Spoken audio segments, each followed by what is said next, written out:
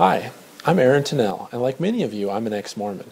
I spent most of my life in the church, held many callings, and served a mission speaking Spanish in the Dominican Republic.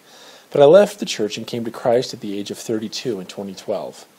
After I left the church, I started thinking about how I could help LDS people to know more about the church and traditional Christianity. Living in Arizona and Mexico, I'd kept up pretty well with my Spanish over the years, so I started talking to some Latin Americans about the church in Spanish. I figured my efforts might be well spent in trying to clean up the mess that I had made as a Spanish-speaking missionary so many years ago. It took me about 5 minutes to realize that there are very few resources in foreign languages to confront the church with. There are no historical documents, really, no journal of discourses, no questionable quotes from leaders, and no targeted doctrinal challenges. The church takes extreme care and works tirelessly to present a perfectly uniform, one-sided perspective of its history and its doctrines. The church will not translate anything that it finds to be challenging, especially its own true history and its older original publications. There are a few personal blogs out there, a podcast or two, and a couple of YouTube videos. The best information right now is actually coming from Joel Grote's team over at IRR.org. It has some excellent short articles on the historical and doctrinal claims of Mormonism in the Spanish language. But really, this just isn't enough. The church has had its sights on Latin America for years now, and it's virtually uncontested down there. What we really need is a Spanish version of MormonThink.com and a Spanish Heart of the Matter. So I contacted Sean McCraney and also a good friend from Mexico, Efrain Casillas, who's a web designer, and we launched into this project a few months ago. We've been working full throttle on creating a duplicate Spanish web page of MormonThink.com at the website mormonesparajesus.com. We're doing this in conjunction with dubbing Heart of the Matter in Spanish and potentially other languages too. It's my opinion, and that of others, that these specific tools, these two compact and powerful tools, MormonThink and Heart of the Matter, are the most efficient at helping LDS learn the difficult issues in Mormonism and find the answers they need in Christianity. We're working hard on developing these resources.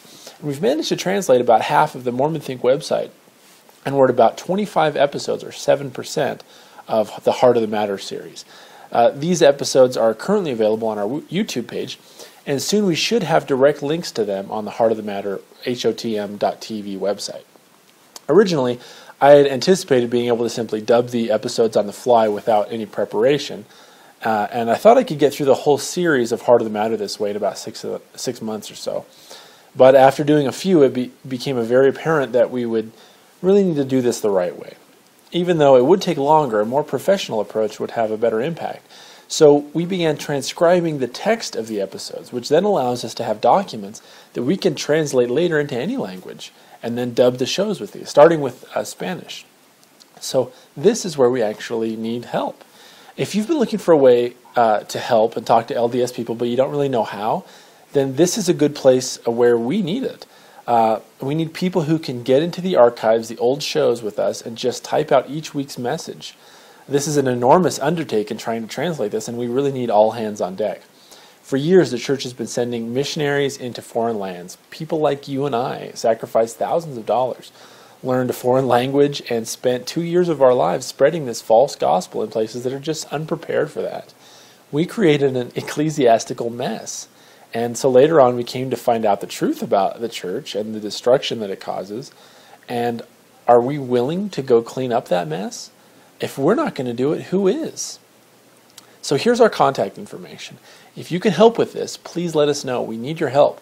You don't have to speak a foreign language at all. You just need to be willing to go through these old episodes and type them out. And if you can translate, that's a bonus. So send us a message and we'll definitely put you to work.